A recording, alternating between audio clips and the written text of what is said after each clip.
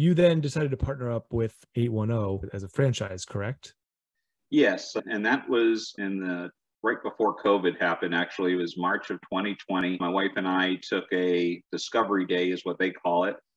So we flew into the Myrtle Beach area. They have 3 locations there. All 3 locations were very distinct and different. The first location, it was a bowling alley to begin with, and they refurbished it and made the dining area larger with a little bit more ambiance to it. They took out some bowling lanes to add a larger area for arcade. I think they even added an indoor bocce ball court there. So they were looking to make it more of an entertainment center and dining with a little bit more dining fare, but for the locals.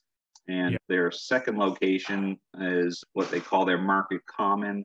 And that was an old grocery store, so much larger footprint, about 35,000 square feet. So they added a glow-in-the-dark miniature golf course inside, as well as a full stage for live music. So they have concerts there pretty much every Friday and Saturday evening, as well as all the other bowling, billiards, and other games that people can play. And that was, I think, based on its location, more situated for the tourists, for when they're off the golf course or off the beach. They have a place to, or on a rainy day and so forth, and get some indoor activity. And then the third location is in what they call Conway, on the outskirts of town, but very close to Coastal Carolina University.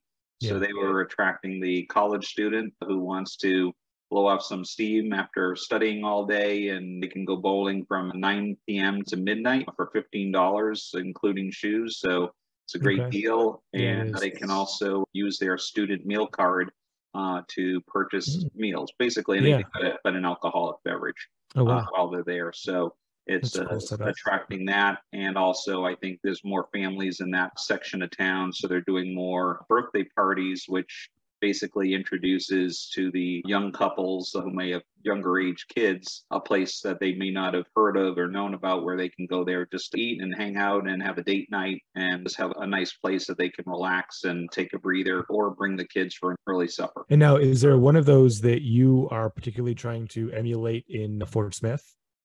I would say we're probably closest to the Conway. We have the University of Arkansas Fort Smith, which is a smaller undergraduate school with about 5,000 students, and it's about a mile down the street from us.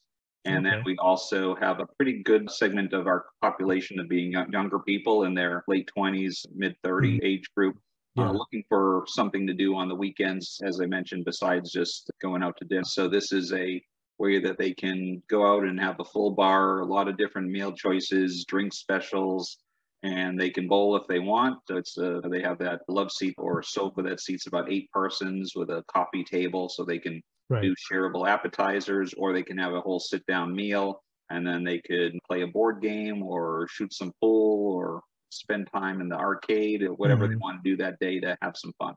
Yeah. Hey, did you like this video? Great. We make 5 of them a week. Subscribe to get more and to keep learning about what's working in the bowling industry. I'll talk to you then.